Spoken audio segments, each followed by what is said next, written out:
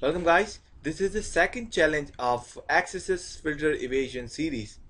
Now, the earlier series challenge was of stage 1. I've shown it already. If you haven't seen that, you just can find the link below in the description. So let's begin by analyzing this stage, or particular this case. It's all about cases. So now, what the challenge says that you need to inject inject any JavaScript, and you need to just get alert document or domain as an alert, so that you will be able to complete this challenge. So now our concept is simple. We will just try or begin with injecting simple JavaScript and check it out what other source or parameter it is filtering out, whether it's filtering or not. But this time I'm trying blindly. This is basic, very basic one.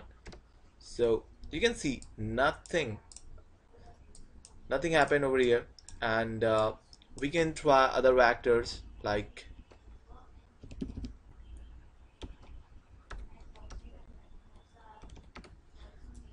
so just for checking purpose. Now you can see in the source code that none of the input what we have provided or we have injected has been get filtered out. Not even the quits, not even the greater than sign, smaller than sign, not the parentheses, etc.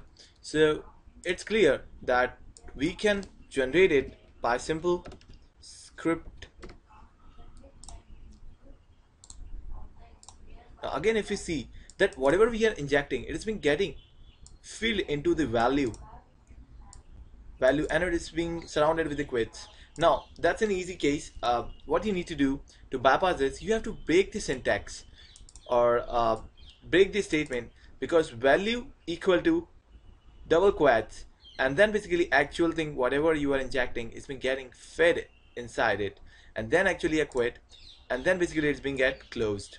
So all you need to do is to just, if you are familiar with basic HTML, to break out the syntax, what you need to do, you just need to put this and the quit.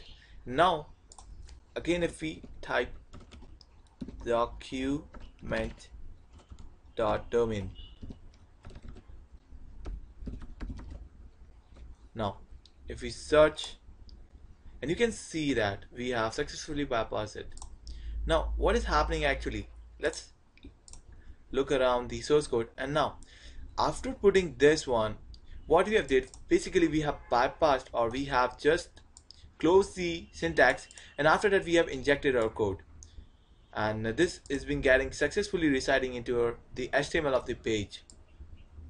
So that's how you can bypass this particular case. If any of the value has been getting inserted into a value field, so you just need to put this syntax, and you will easily be able to bypass this challenge.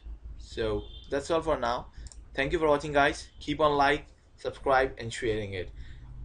Catch you on next tutorial. Thank you.